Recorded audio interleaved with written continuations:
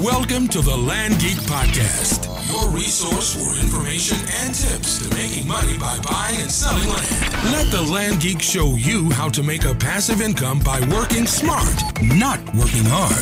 Learn strategies and tricks to make money buying and selling raw land today. And here's the man that's going to help you do that, the Land Geek. Hey, it's Mark Podolsky, the Land Geek, from your most visited website on the web, thelandgeek.com, and I'm thrilled, honored, privileged to have the one, the only, you know him, you love him, I love him.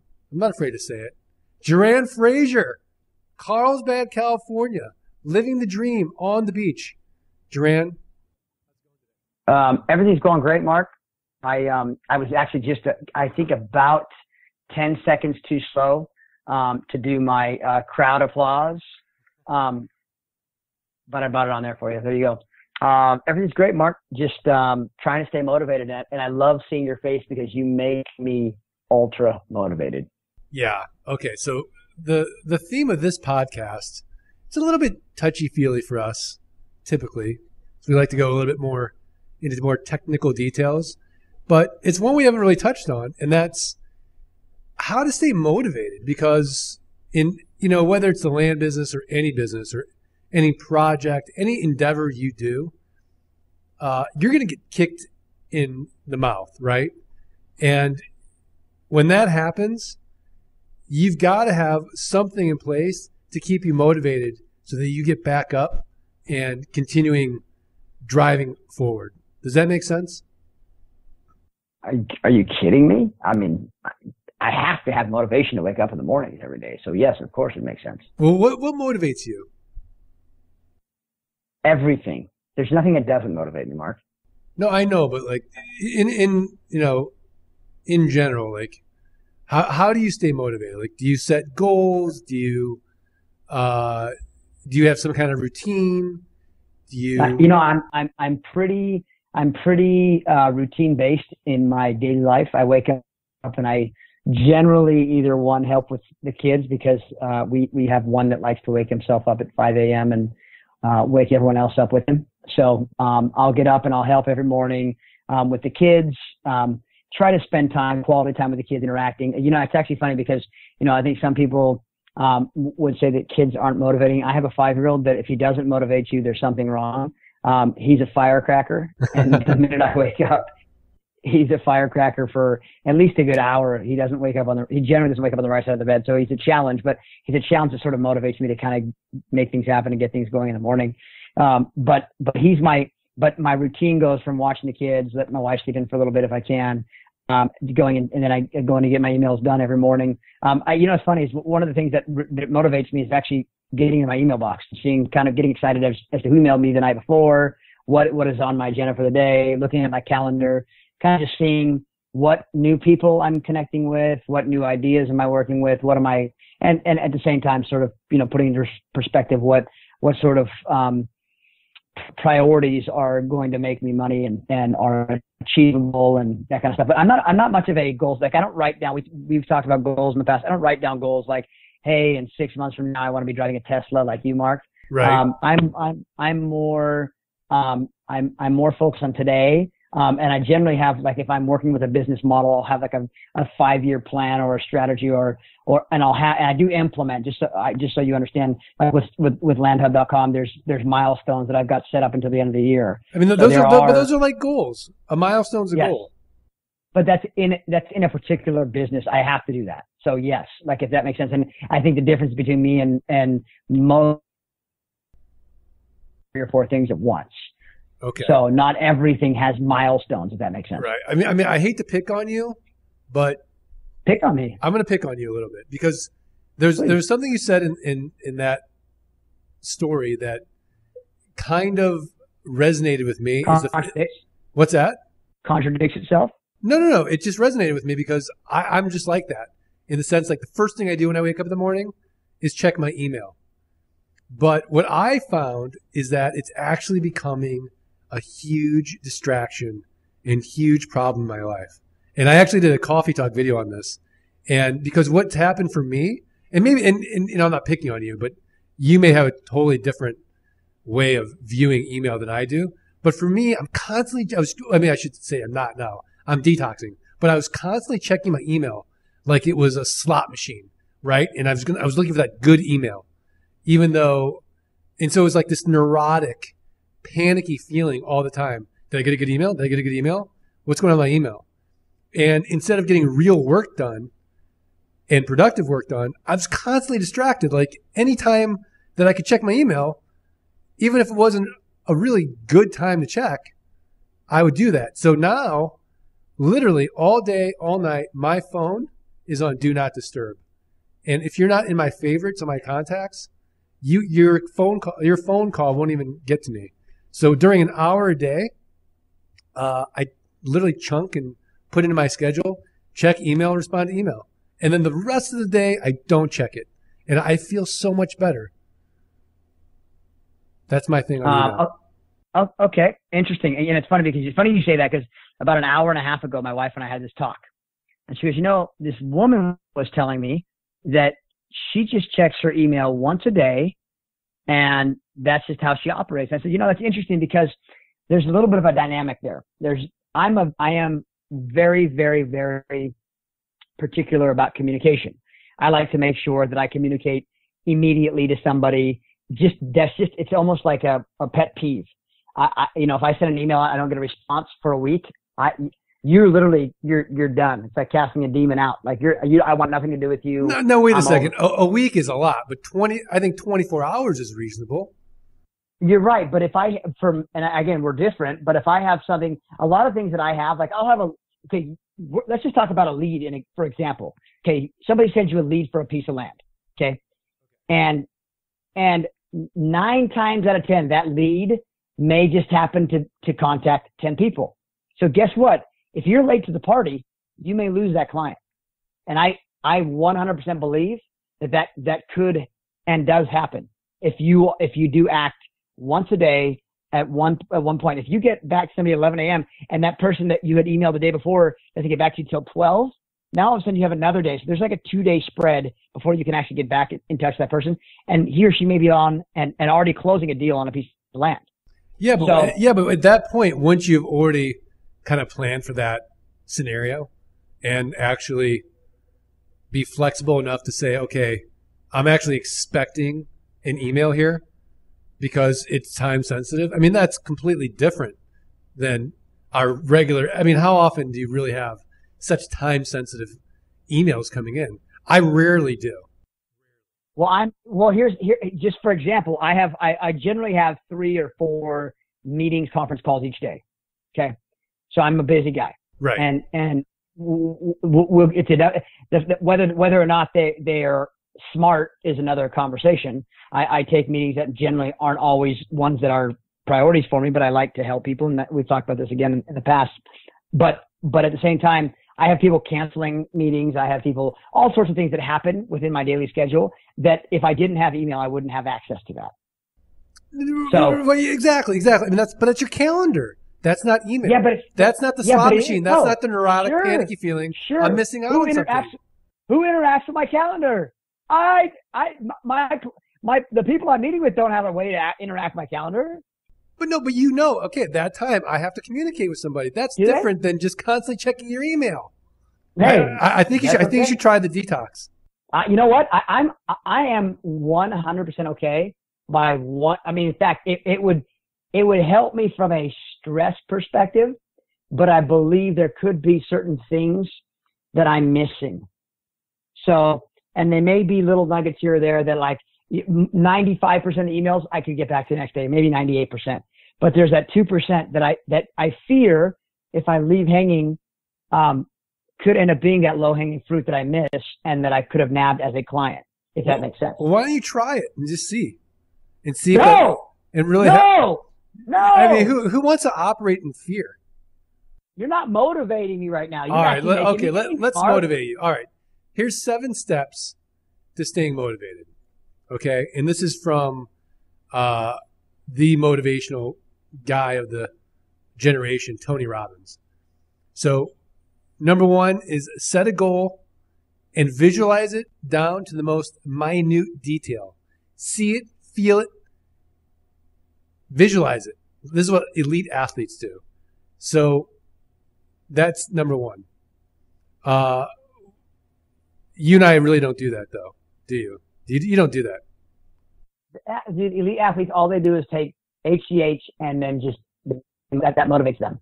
Okay, number two, make a list of the reasons you want to accomplish the goal. So, because it's so easy to kind of get distracted and blown off course, you kind of need this, they call it like success insurance. So you kind of, engage your brain more actively by writing down all the reasons you want to accomplish that goal, right? So you're taking that goal and making more of a mental connection to it. Then number three, and I really like this one a lot, and I do this. I'd be curious to see if you do this, is break the goal down into smaller pieces and set intermediary targets and rewards. So this is what they call chunking. And there's a bunch of variations on this concept. But, Tony Robbins would basically say a major source of stress in our lives comes from the feeling that we have an impossible number of things to do. And if you take on a project and try to do the whole thing all at once, you're going to be overwhelmed. So neuroscience tells us to take each task and break it down into even smaller pieces, which triggers our brains in a reward center, because we're getting these little things down. We feel good. We got it done. And we get this feel-good chemical dopamine. Do you do that? Do you break things down into chunks, small pieces? I do. It depends on what it is. I do a little bit of compartmentalizing here and there, if that's what you're referring to. But I do, and it's interesting you say that, because there was one thing in my life that was a little tragic. My best friend took his life about 5 months ago. Yeah, I remember that. It's crazy. And I struggled with it for about 2 months. I mean, it was a tough struggle for me. I moved on. I have a wife and kids, and I have to focus. But losing someone like that close to you, and I mean, this is a guy that I talked to an hour the day before he passed away. In fact, and I found out that he had been calling me the night in the morning of him before he took his life, and I had my phone on airplane mode. Goes back to what we talk about, like that's one of those things where, okay, what happens if my mom needs me or my sister needs me? My phone is literally on airplane mode from 7 or 8 o'clock at night. And I do kind of, going back to what you're saying, I actually do some of these things that you were talking about. My phone is on airplane mode generally from 7 at night till 9 in the morning. So that's my phone. And what's great is I don't have any service at my house too, which helps me out quite a bit. So, but with that situation in my life, I had to compartmentalize. I had to go, you know what? I have to mourn. As I mourn, I have to still continue on with life, and I have to put this in a certain place in my mind and my brain that allows me to continue to move on in life. Because if I sit here and dwell and think about how, why, what, was I responsible? All these things that would literally destroy my life. Right. So, I mean, obviously you're not responsible. I mean, that's, yeah. Intellectually, you know that, obviously, but you say that, but when you're in a moment like that, when you get the phone call that your friend, took his life, and unfortunately at the time he actually survived it, but was brain dead. I'm on my way down to the hospital. Was just at a trip in Lake Tahoe with my family, and I'm driving down. And your brain, I mean, when you have a tragic situation like that, and it literally is, this guy's been like a brother to me for 20 years. You don't really know how to react, because unless you're in that situation, right? Like, unless you're diagnosed with cancer, you don't know what it's like to have cancer. Like, you just don't know, right? Like, what's it like to be given, to have your life cut short, or potentially cut short, or a doctor giving you, some news that you don't want to hear. Like, we don't know that. So it's really hard to empathize. But yes, intellectually you understand it's not my fault, but then you also, could I have helped him? Could I have done one more thing that could have prevented him from taking his life? So, but as you sort of gather your thoughts and understand and come back to reality, you have to learn to compartmentalize that. But just like anything else with a business, or like I have little ideas that I've compartmentalized. Like I think I have we talked about it before, but a little real estate idea that was based on charity, giving a good portion of the commission from a real estate deal back to a charity of your choice. Like, these are little ideas that I've always had that just kind of sit back there. They don't ever go away, because at some point what I can do is I can sort of utilize that maybe at some point down the line if I make a connection with somebody who I feel like, this could be a benefit here. Right. So, right. So, okay. So, so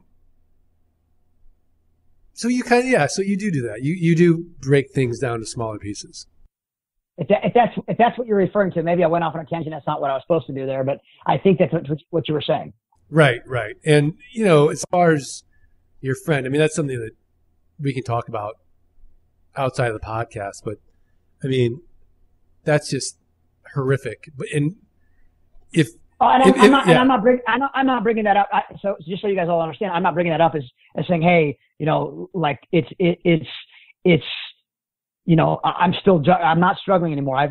I'm at peace with it now. I'm happy. My life is great. I think I'm 100% now. At least 100% from the fact I'll always still mourn my friend, but I've moved on with life, and I'm just sharing with you that there are these things that you have to, even as you mourn, you still continue on with life and work on your different business deals and do what you have to do, but you still compartmentalize certain things in your mind that allows you to sort of move forward and motivate. Right. What's interesting about that story though is obviously I didn't know him, but yeah. I'm sure I met him at your wedding, but the difference is that for me, when I hear these stories that are so tragic, that night when I put my children to sleep and I kiss my wife and say goodnight, I am filled with gratitude that I have my health.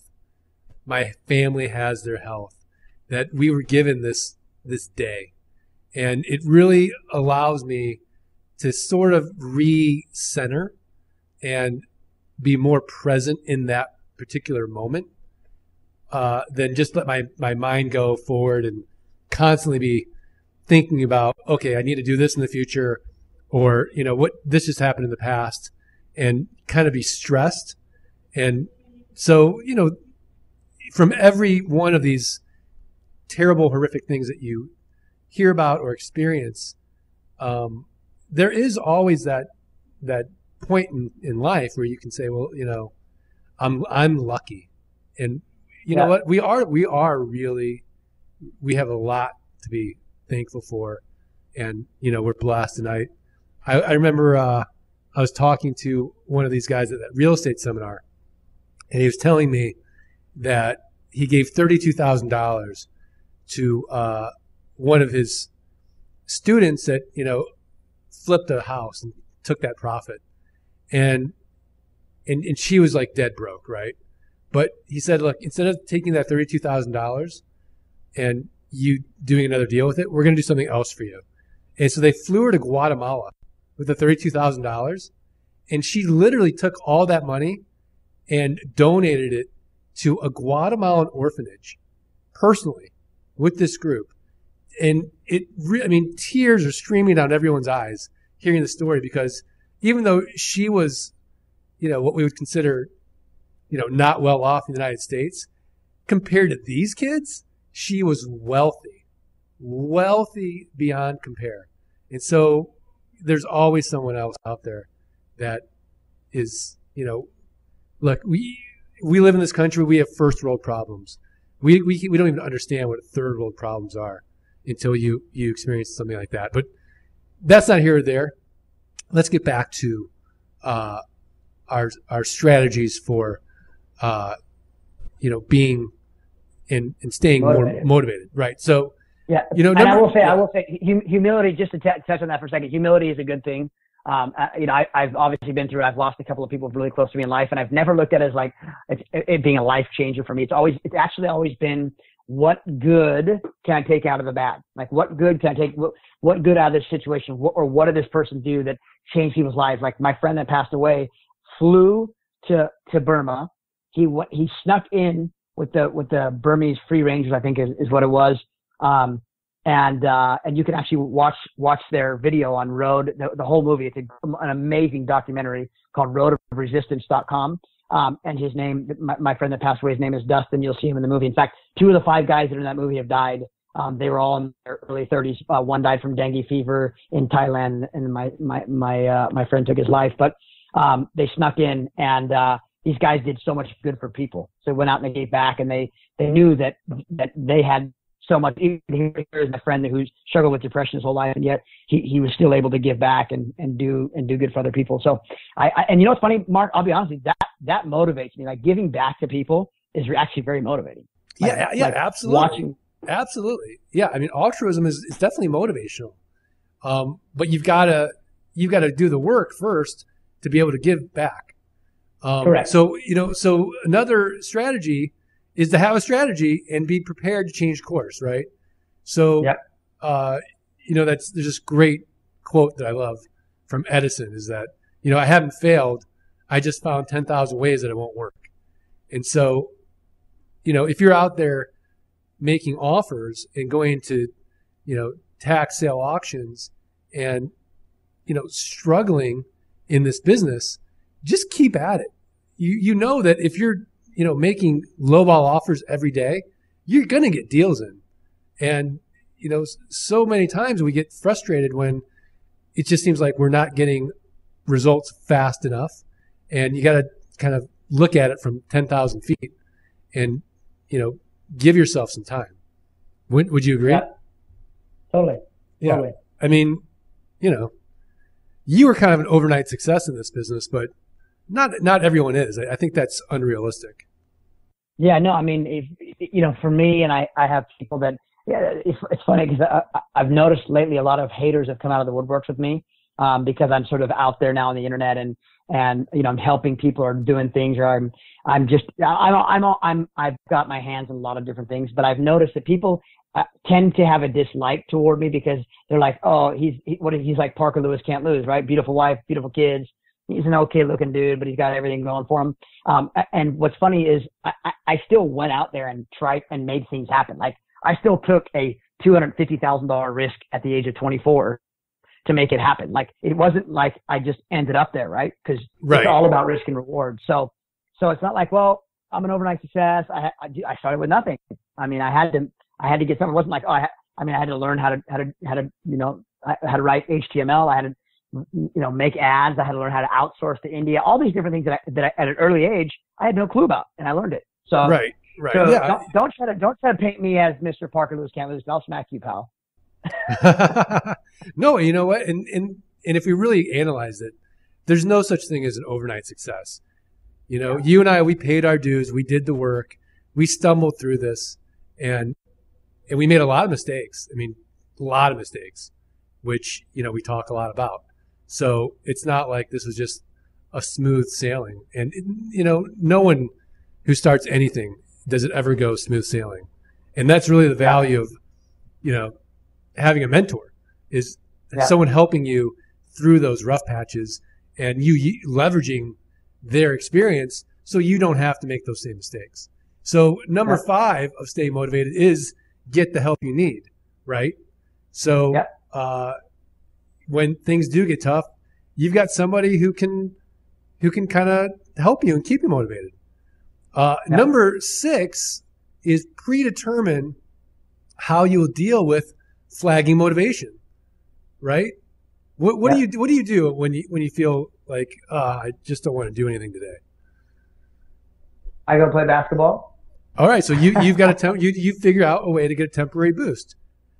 Yeah, no, I do. And just so you guys know too, we believe, and I truly believe, that exercise is so crucial to motivation, right? Because you get done at exercise, if you're playing basketball and you had a horrible day shooting, you still walk out there and go, I just probably lost 1.5 pounds, and I feel really good. I'm in better shape than I was when I walked the door. So it is such a motivation just to work out, whether you're at the weight room, whatever you're doing, work out, stay in shape. It helps you. Right. I promise. Right. Yeah, exactly. Yeah. So what about you, Mark? What do you do? Oh, okay. So typically what I will do is, in the morning I'll work out. Even if I don't feel like working out, I'll force myself to work out because I know, like, after I work out, I get a boost of energy. In the afternoon, when I feel like there's some just afternoons where I just feel kind of run down, I'll go to Starbucks. I'll take a half-hour break and just have a coffee and kind of re-energize. Or I'll call a buddy, and that I haven't talked to in a while, and just kind of get my mind off of stuff. I like to do that, and I like to meditate. Typically 3 o'clock every day, I'll take 10 minutes out and just meditate and breathe, and then I get kind of a boost of energy, and go on. So, and there are some days where I'll just take the day off, and just enjoy, and just do something fun for myself. So I'm not so hard on myself every single day. Push. Everybody ebbs and flows, and I kind of go with it. I don't fight it, because I noticed in the past when I was younger, when I fought it, it just, was terrible. And I ended up feeling worse and stressed out and, inevitably taking it out on the wife and kids. So number 7, the last way to stay motivated is continually check in with your reasons for carrying on. So, I love to quote Steve Jobs, right? And so he once told an interviewer, I think most people that are able to make a sustained contribution over time, rather than just a peak, are very internally driven. You have to be. Because in the ebb and tide of people's opinions and of fads, there are going to be times when you're criticized. And criticism is very difficult. And so when you're criticized, you learn to pull back a little and listen to your own drummer. And to some extent, that isolates you from the praise if you eventually get it too. The praise becomes a little less important to you, and the criticism becomes a little less important to you in the same measure, and you become more internally driven. What do you think of that quote? Great quote. I think there's a lot of power in statements like that, and certainly rings true in my life too. So, what about you? Oh yeah. I love quotes. I really do. That stuff helps. In fact, sometimes I watch the Steve Jobs famous commencement address to Stanford University. And, he talks about how he's sick and how, he kind of lives, day by day. And it's really special and motivating. Speaking of quotes, putting it all in perspective, right? This is a great quote from Dalai Lama. So Dalai Lama said, he sacrifices his health in order to make money. Then he sacrifices money to recuperate his health. And then he is so anxious about the future that he does not enjoy the present. The result being that he does not live in the present or the future. He lives as if he is never to die, and then dies having never really lived. So that quote kind of gives me goosebumps. What about you? No, I mean, same with you. It's pretty amazing. I'm not really. I think you are more affected by quotes than me, only because my attention span to actually think about it and dwell on the quote lasts about 4 minutes, and then I'm thinking about something else. But no, I mean, quotes are awesome, and they definitely keep you motivated. All right, well, great. So okay, tip of the week. We're at that time. What's your motivational tip of the week? You got a website or a book? What do you do? I'm not, for those that know me well, know I'm not a big book reader. I just don't have the time to read books. I love to actually have the time, but unfortunately I just don't make the time, and that's just the way I am. So, but I love the internet, and I love reading stuff and getting information on the internet and gathering from my brain. But there's a website that sort of helps you train your brain. And it's a website called Lumosity.com. Wait, what's the website? I just coughed. Lumosity. Lumosity. Lumosity. All right, let me check that out. Lumosity.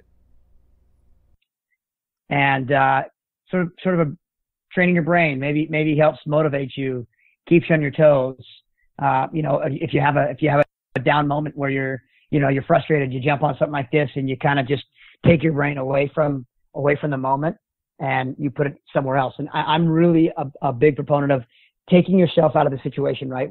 Why are you so mad right now? Why are you so angry? That guy that just cut you off, he doesn't even know who you are. He just cut you off because he's a bad driver. Why are you sitting at home, and you're upset with your wife? Your wife, she's not trying to ruin your whole day. Maybe she is, but probably not.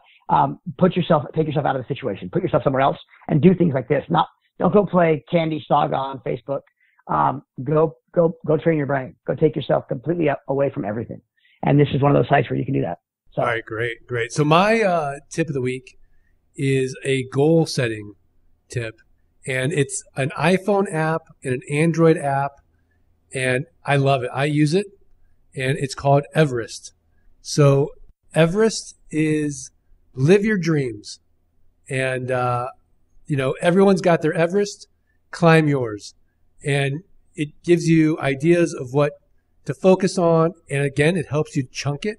So it helps you break down what your big goal is and create step-by-step tasks. And then you can share it with others and be inspired by others. And I really love this app. And so it really helps you set your goals or your dreams. And it's really great. I really recommend it if you've got one of these smartphones, iPhone, Android, Everest, live your dreams. And that's going to be my tip of the week. So, do you like my crowd clapping there for your tip of the week? What's that? Did you hear that? Did you miss the crowd clapping for your tip of the week? I didn't hear the crowd clapping. But anything else before we end our podcast? Anything else on the? No, I think I just think that it's a good topic to talk about motivation. I mean, we could probably spend a 3-hour podcast on the different things that motivate Mark and I each day. But what keeps us going is creativity and new ideas, and always thinking, what could I do here to change this? What could I do to change that? You've always got to evolve, and as a human, as we evolve, we are always trying to do new things and not stay stagnant, and that's what motivates. So sitting in one place, being monotonous, not mixing it up. If you go to one Starbucks, go to a different Starbucks the next day. Go meet some new people. Change it up, because change is good. And change is also a motivator. I love it. Jeran Fraser, thanks again for being on the Land Geek podcast. If you want to get more Jeran wisdom, go to landhub.com. Is that right? Landhub.com? There is not very much wisdom on there. There's a lot of properties, though. A lot of properties, but you'll see what Jeran's doing. Go to reserveland.com, and then, of course, download the Passive Income Blueprint from me for free at thelandgeek.com. Subscribe to the Coffee Talk videos on YouTube. Go to youtube.com/thelandgeek. Sign up for the Investors Toolkit. That's on thelandgeek.com as well. Or the Gold Mastermind sessions where Jeran, some of my other top coaching students, we get on once a week and really get into the nitty-gritty details of the deals that we're doing. And listen, stay motivated. So, Jeran, thanks so much again. This is Mark Podolsky, the Land Geek, saying make it another productive week. And, of course, stay motivated. And we'll see you next time. Thanks a lot. Thank you for listening to another episode of The Land Geek. Join us next time for more tips, secrets, and information that will help you succeed. Stay connected with The Land Geek on Facebook at facebook.com/The Land Geek.